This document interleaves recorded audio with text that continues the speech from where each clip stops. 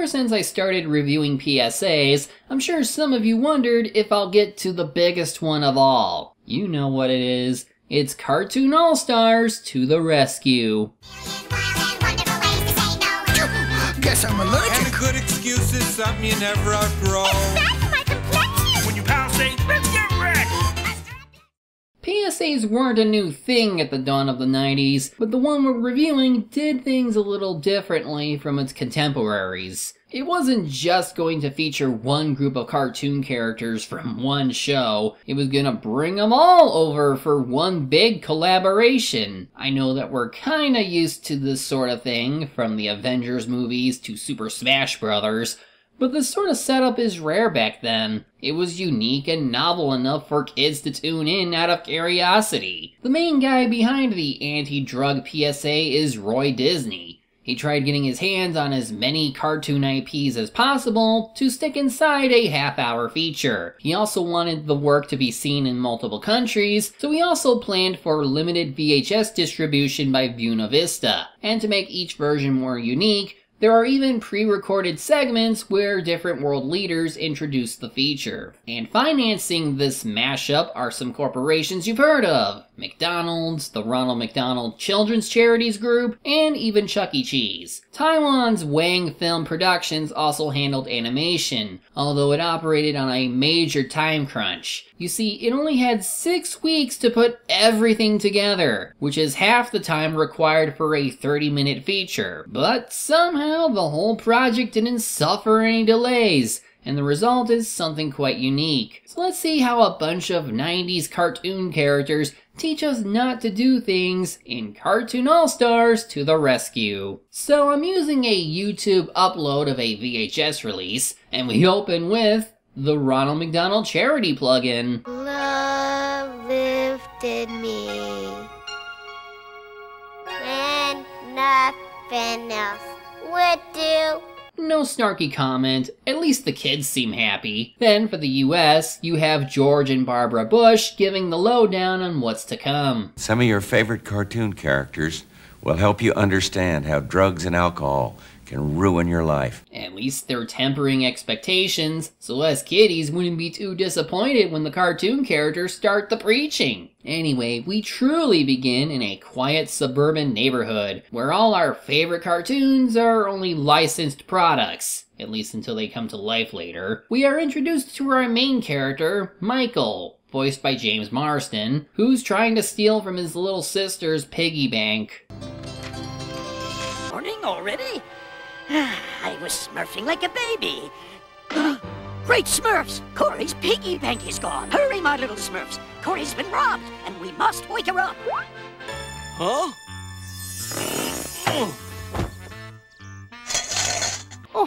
Oh my goodness.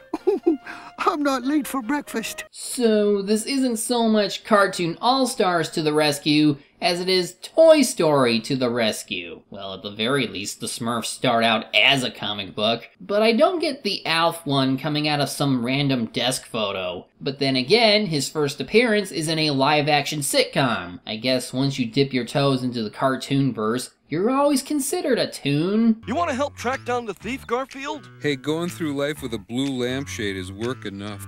Wake me when the lasagna comes. Let me rephrase that. Do you want to help, or do you want to be lunch? If there's one thing that's worth seeing here, it's the interactions between certain characters. We should have a special with just these two, given Alf's appetite for cats. So besides what we got so far, there's also Alvin and the Chipmunks, who exist inside a vinyl record, a Winnie the Pooh doll, I wonder what Christopher Robin has to say about this, and Muppet Baby Kermit, who is a clock? Sheesh. I hate when that happens. The special aired 2 years after I was born, and yet I recognize most of these characters and the shows they came from. I'm feeling really old right now. Now, even though some of these characters come from merchandise, others, like Slimer from the real Ghostbusters, just show up for no reason. Maybe they're from other stuff strewn around the house. We did see a Looney Tunes poster in Michael's room after all, but that's enough product placement. Where were we? Oh right, he's stealing from his little sister. All right.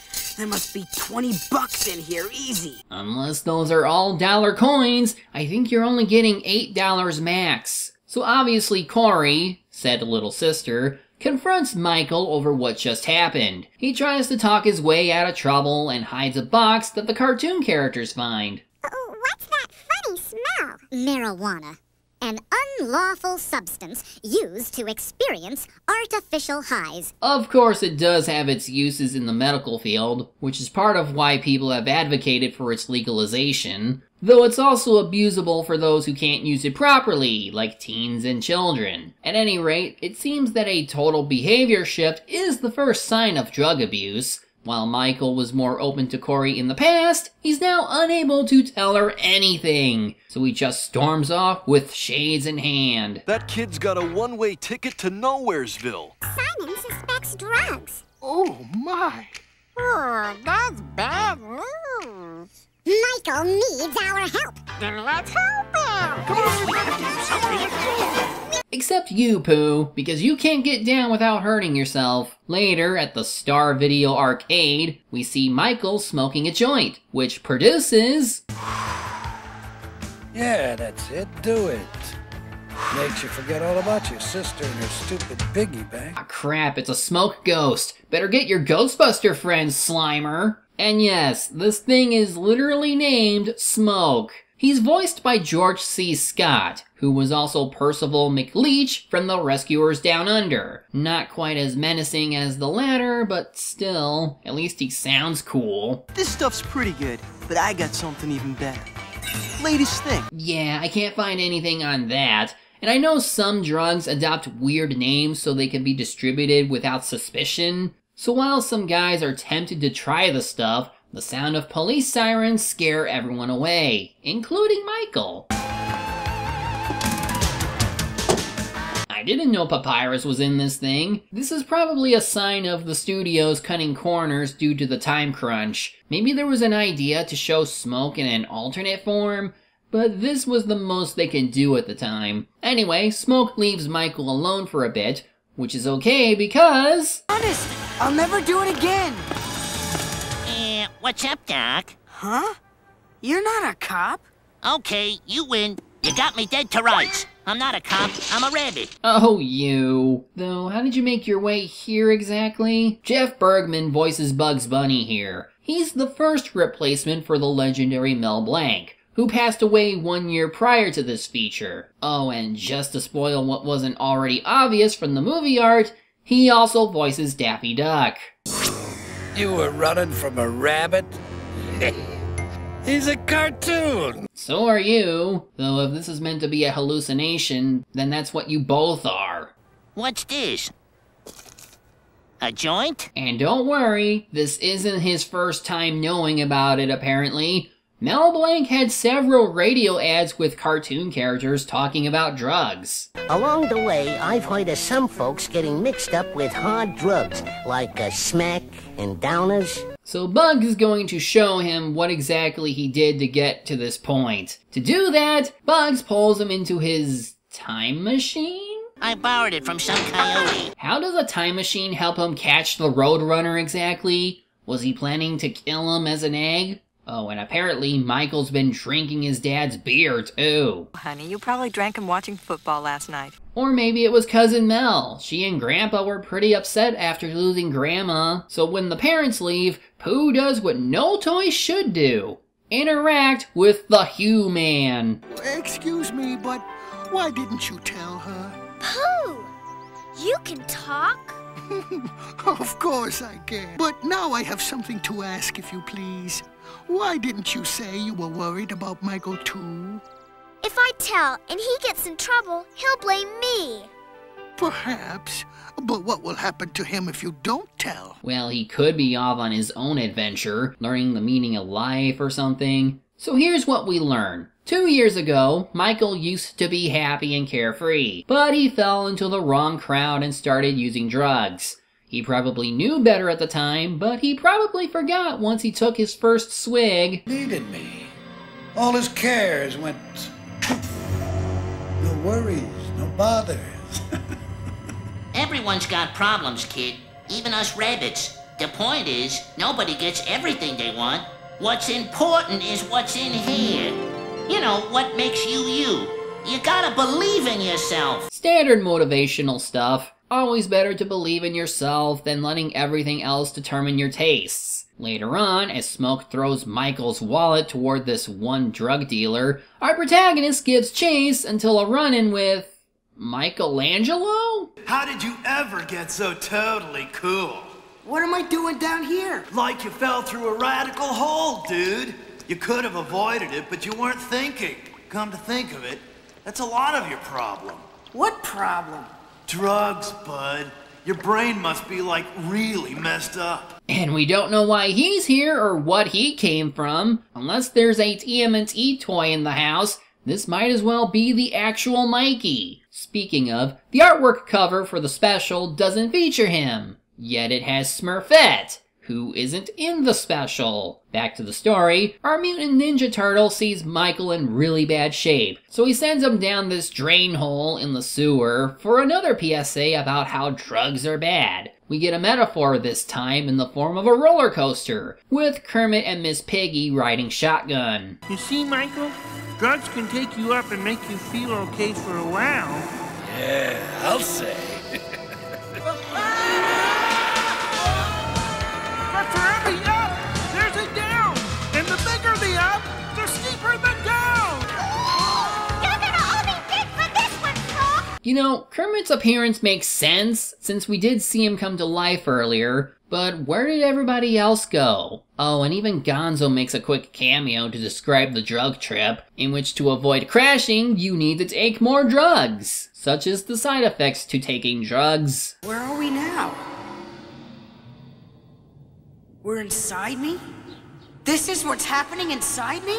Michaelception, am I right? Well, the real Michael hurts himself by falling down after feeling dizzy. This leads to even more cartoon characters. Are you okay? Huh? Now I'm seeing ducks? Oh man, I gotta get off of these drugs. Drugs? Oh, bad news, Michael. Why don't you just say no? Well, I'm surprised anyone related to Donald Duck would appear. How surreal would it be to have Mickey or Donald interact with the other characters? Smoke then tries to get the three ducklings into drugs, and it's here where we get the most memorable thing about this special, the song. There's myriad wild and wonderful ways to say no. No thanks. No way. Better learn a few and take them wherever you go. No thanks, no sir. If your pal says let's get high, Here's a practical reply. Go ahead, let's slide. Tigger, where did you come from? And hey, I thought Pooh was still stuck at home. So this song was brought to us by Alan Menken and Howard Ashman, who both provided their talents for various Disney movies in the 90s. Not their best work, but it's kinda catchy, and the animation is at least fun to watch. Now you could say beat it, get lost, get out of my face with that stuff. But that could be tactless. You may prefer cool, like this. I'll catch you guys later, okay? I've got too much homework. It's rough. I'm late for my baseball game and I'll miss my ride. My kid sister needs me. Her hamster died. Hurry home. There's no time to kill, so I'll catch you later. Like that guy. Once the song ends, Michael finds himself back in his room, meaning this was all a dream or something? I guess not, but that doesn't explain how he's home again. Do the drugs give you teleportation powers? Pooh Bear wants to know why you don't talk to Mom and Dad. Tell Pooh Bear to mind his own business. I just want it to be like it was before. Yeah, well, it's not like it was. So get out of here. And if you say a word to Mom or Dad... Ow, you're hurting me. So he learned nothing. Guess all those cameos were pointless. Okay, not really. Michael is at least quick to realize what a mess he's gotten himself in, but the damage is already done. Smoke then appears to tempt him again, but here comes Alf to turn the tables. I'm in serious trouble. We gotta do something about this. Michael then gets sucked into the live-action Elf universe where things got real way too quickly. Okay, no, he's in a house of mirrors, which is supposed to show how other people perceive him while he's using drugs. He might think he sees himself as fine, but others may see him as A ghoul? Well, it's not Freddy Krueger. This is you. Pretty pitiful, huh? You see, drugs aren't your pal. They're your enemy. And then he learns just who exactly is in charge of him. Jelly Jiggler! Kind sir, what if I am General Jelly Jiggler? Okay, it's Smoke. So while the big bad is toying with Michael, he also appears in front of Corey to tempt her. Open the box, Corey. If I were you, which I'm not, I wouldn't listen to him. Pooh Bear! Relax, he's only cloth and stuffing. Open the box. Nothing! Absolutely nothing! So now Michael is at the Carnival of Death, as two of the Duck nephews are trying to kill him. In fact, so are many of the other characters. This is just a whole lot of what the hell is going on, as our protagonist is bounced around different places. Must be the drugs.